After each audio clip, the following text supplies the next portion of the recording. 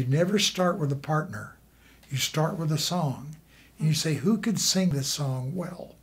And so like I was singing Baby It's Cold Outside, and I thought, you know, who has the personality? Jennifer Nettles. She will be great. And she was awesome. She came over and sang that song. And you couldn't find anyone better for that. I wrote that little thing before it. Here it is Christmas and you're looking mighty pretty. I didn't want to feel like a lecherous old man in my apartment.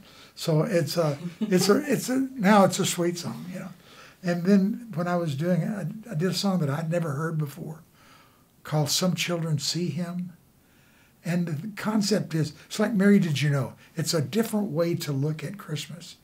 And it talks about, you know, how black children don't necessarily need to see Christ as black. They can see him as black. And Chinese children can see him almond-eyed, and it's okay. That he's more symbolic of goodness than of the person. And I just thought it was such a tender, beautiful concept. And I called Alison Krauss.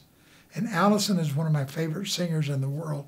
And I will tell you, once she started singing, you could have taken me off that record. I mean, she is so wonderful in that kind of song.